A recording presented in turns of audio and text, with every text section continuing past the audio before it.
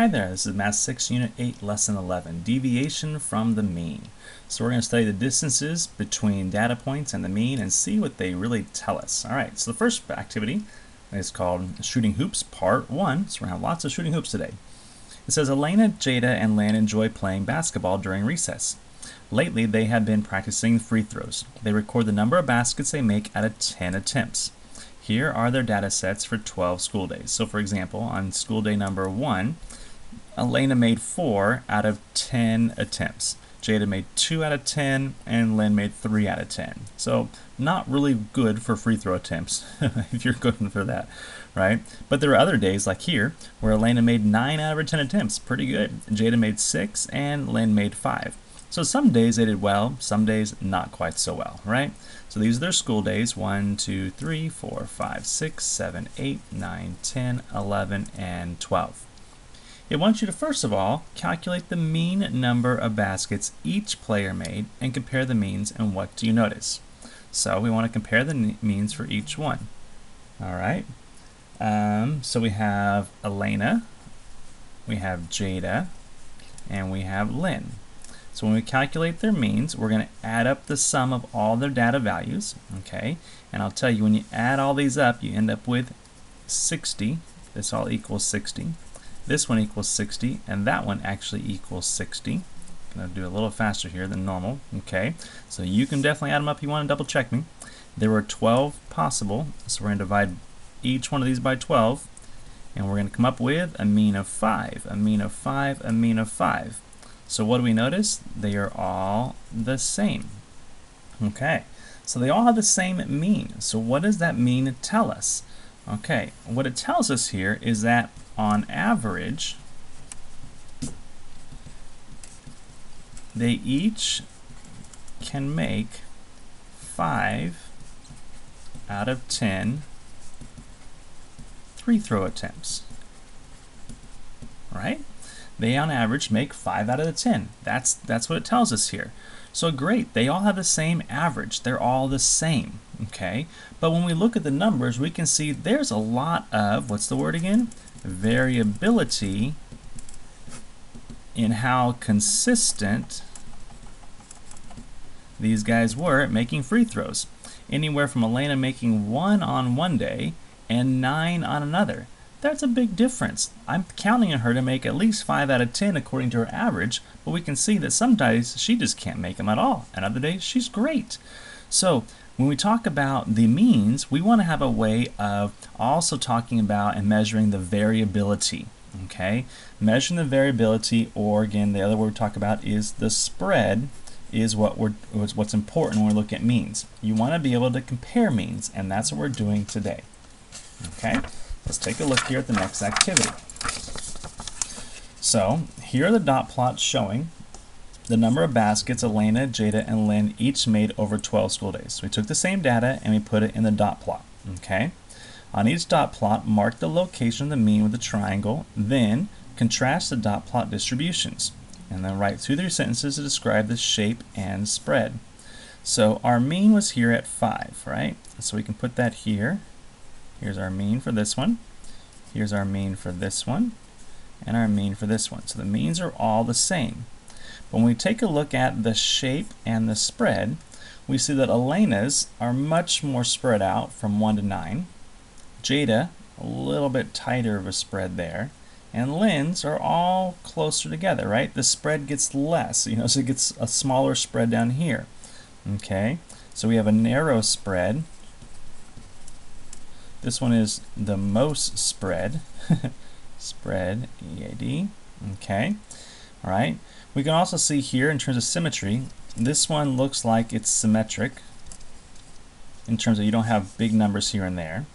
This one has this point right there, that big point, so that has a peak like we talked about before, so it's not symmetric as far as we can tell.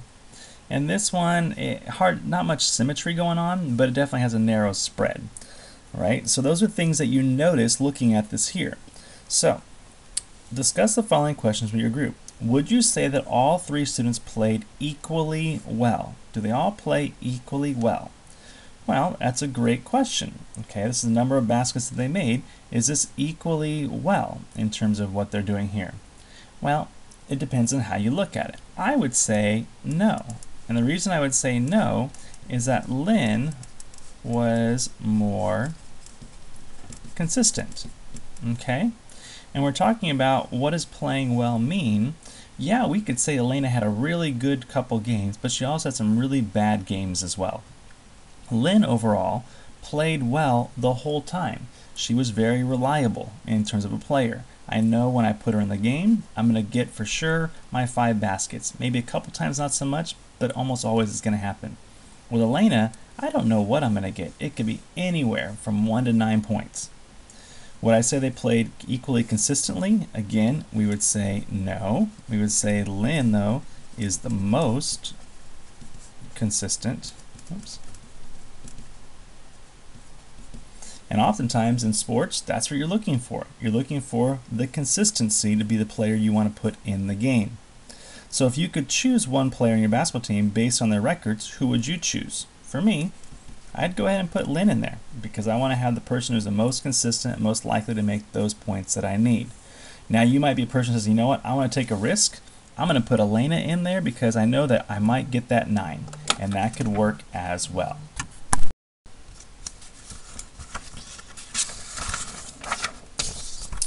Alright, so here we are on activity 3, shooting hoops, part 3. Slide that down there for you. The table shows Elena, Jada, and Lynn's basketball data from an earlier activity. Recall that the mean of Elena's data as well as Jada and Lynn's data was 5. That was our mean value there, right? So record the distances between each of Elena's scores and the mean. Okay, so the mean was 5, right? So the distance between 4 and 5 is 1. The distance between 5 and 5 is 0. 5 minus 1, the distance there is 4. The distance between 5 and 6 is 1. Between 5 and there's 4, and we have 2, 3, 3, 2, 2, 0, and 2. Those are our distances from 5. Not worrying about, positive, negative things. That way, again, we're just talking about the distance from 5. Now, think about this real quick, that when we talk about absolute value, we mentioned in our homework the other day, absolute value is what? That is the distance from 0, right? So we're talking about distance from 5, so it's a little similar to kind of absolute value. That'll come up again later on in life when you talk about the actual formula, but we'll get there in a bit. Now, find the average of the distances in the table. So these are all the distances. We're going to now find the average of all those distances. So to do that, we need to add these values up. And when we add these values up, so we're going to add together all those values, and they equal, in this case here, 24. So 1 plus 4 plus 1 plus 4 plus 2 plus 3, 3, 2, 2, and 2 all equal 24. This all equals 24. So we want to find the average of the distances. So we'll take the 24, so that's the sum. So the sum of the averages, and we're going to divide it by the number of data points, So in our case here, it's 24 divided by 12, which is going to equal 2. Okay, so the average of our distances is 2. That's the average of our distance. The average distance away every point is 2. We call that the mean absolute deviation. And again, that absolute comes from that idea of an absolute value. The mean is that average, right? So the typical, this is like our typical absolute, so distance and our spread. Okay? It's kind of like our typical distance and spread is what we're talking about here of the data. And so for Elena, her typical distance and spread, her mean absolute deviation is 2. All right. So that means what we're talking about here, we'll look at that in a second, is that most of the data points are about 2 points away from the mean.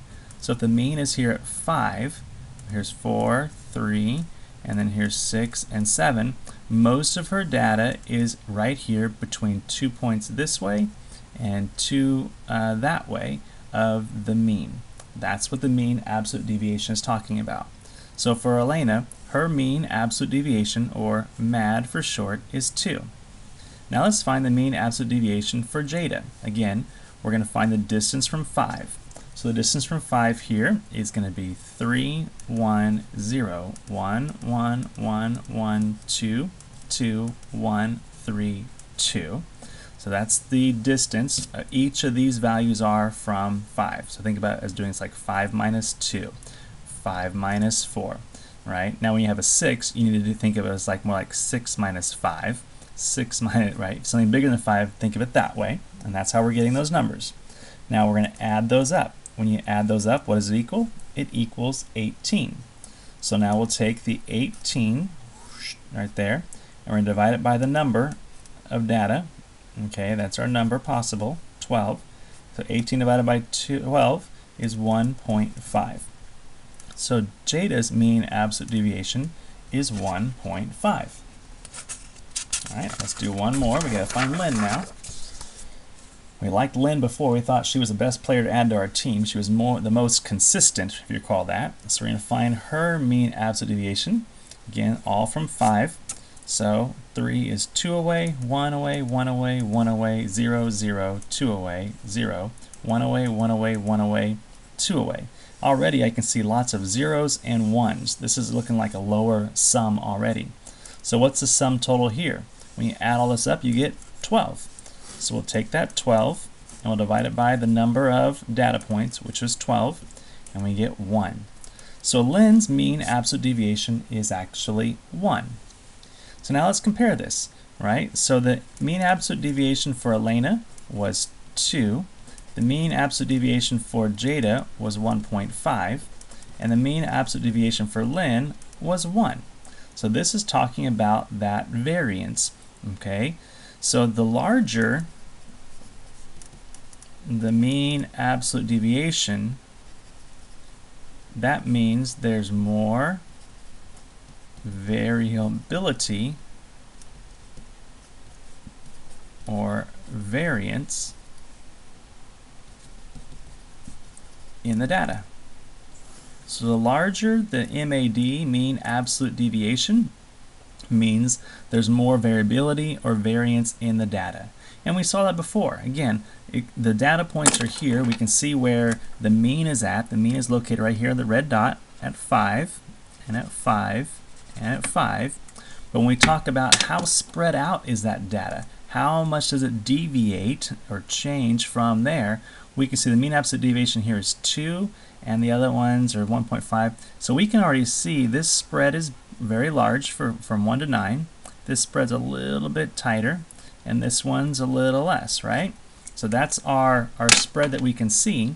The mean absolute deviation means let's go out about 2 points from our mean, so here to here, and most of the data is in that region there. That's a mean absolute deviation of 2. We went 2 this way and 2 that way, right?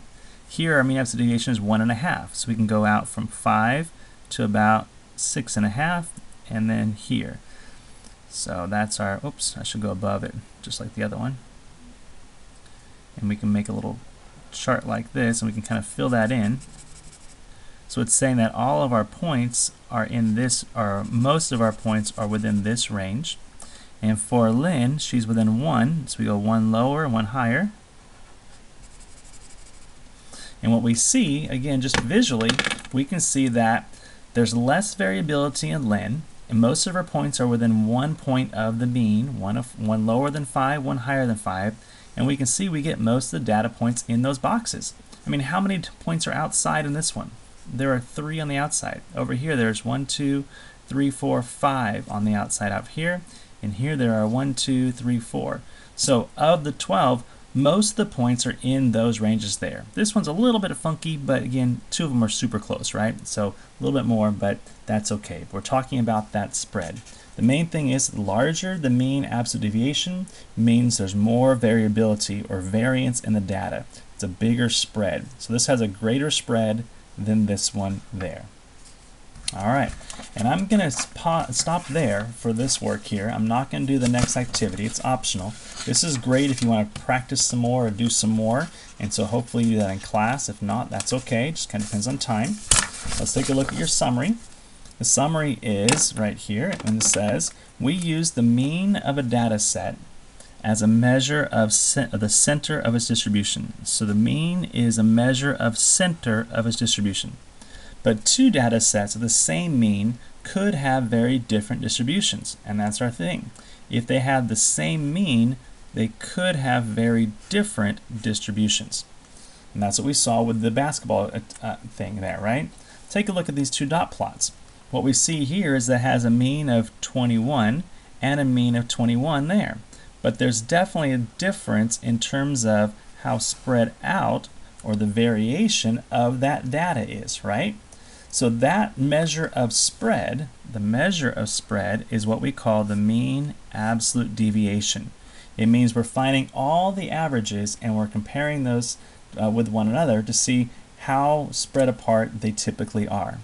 So when we find the distance between each data value and the mean, and then we calculate the mean of those distances. And that's what we're doing with our measure of spread, seeing how far away or how far spread out something is. And it helps us solve that there. So again, we can take those same numbers. We can look at that distance from the mean here. Okay, you say, okay, here are the data points, the distance from mean. They're pretty close, ones and zeros there.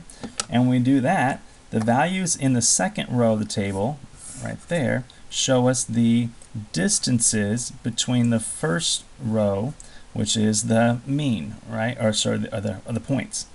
So the mean of these distances is the mean absolute deviation, and that's our key term there. And that mean absolute deviation for the first set with a big spread was 1.2, with the second one, with the first set 1.2, and the next one you see is 5.6. So we can see a bigger spread there. Again, looking back here, this is the mean absolute deviation of 1.2, and this is the mean absolute deviation of 5.6. And so you can see this has a much larger spread. This has a tight little spread there, very narrow, which means there's less variance. So less variance here, and that's what you want to see. This is the mean absolute deviation is a measure of variability. So we're measuring how much something varies. And that's the point of today's lesson. We're going to practice some of this on your homework, so take some time to make sure you do that properly, and then check it with the solutions here in just a second. See you in a minute.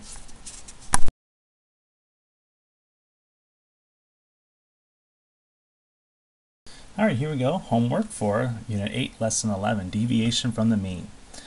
Han recorded the number of pages that he read each day for 5 days. The dot plot is shown here, so you can see how much he read. Is 30 pages a good estimate of the mean of the number of pages? Like, would it be a good idea to put a triangle here for 30? Would that be a good idea is the question there. What do you think? I would say here, in terms of explaining your reasoning, we'd probably say no, and that's because it's not really even in the middle of the data. There are only 2 values to the left, and there's 3 to the right, and one of them is quite large. So we'd probably say this would not be a great place to put your mean estimate there. It's probably a little bit too low. Again, you're looking for balance overall when you're talking about a mean. And do you see that being a place of balance? Probably not. So we probably answer no to that one there. Now it says find the mean number of pages that Han did read. So we're going to find the mean here to see what it's actually going to be. So the mean is going to be found by adding up the points, 25 plus 28 plus 32 plus 36 plus 42, and dividing that sum by the number of points, 1, 2, 3, 4, 5. And when we do that, we end up with 163 divided by 5, which in our case here equals 32.6. So as a mean, we'd put a triangle between 32 and 33, somewhere about there, and there's our 32.6. Does that look like a better balance point there? I would probably say, yeah, that looks like a better place to balance the whole set of data. Now use the dot plot and the mean to complete this table. Okay, so we know that our mean is 32.6. Now you might want to use a calculator here because in our practice ones we didn't have a decimal. So make sure you're getting these numbers right. We want to find the distance from the mean for each one of the pages. So we do 32.6 and we subtract 25 and that equals 7.6, and 25 as the mean is on this side over here. So that's to the left of it. 28 is also to the left, so again we'll do 32.6 and we're going to subtract 28 and we get 4.6 here. This is also to the left of it. When we get 32, 32 is going to be 32.6 minus 32, and that's just simply 0.6, also to the left of it here. But watch what we do when we get to the larger number. If I did 36, or if I do 32.6 minus 36, I end up with a negative 3.4. But remember, we're doing a distance, and distance means it's like taking the absolute value of something, so I don't worry about negative 3.4, I just call it 3.4, right? It's the absolute value. The other way of thinking about it is I could just subtract 36 minus 32.6 and I get the same number, right? But it's already positive for me. So here again I do 32.6, I do the mean minus the point 42, which is negative 9.4. But we take the absolute value because we're talking about the distance, and so I have 9.4. These are both to the right of that mean there. Now we want to calculate the mean absolute deviation of the data. To calculate the mean absolute deviation of data, we need to find the sum of those points and divide the sum by the number of things we have in the data set, 5. So the sum of all of this is 7.6 plus 4.6 plus 0.6 plus 3.4 plus 9.4. The sum of all that is 25.6. Now we'll take that value, 25.6, and divide it by 5, because there are 5 points in the data set. 1, 2, 3, 4, 5. And when we do that, we end up with our mean absolute deviation is 5.12. So our mean absolute deviation is 5.12 for this data set.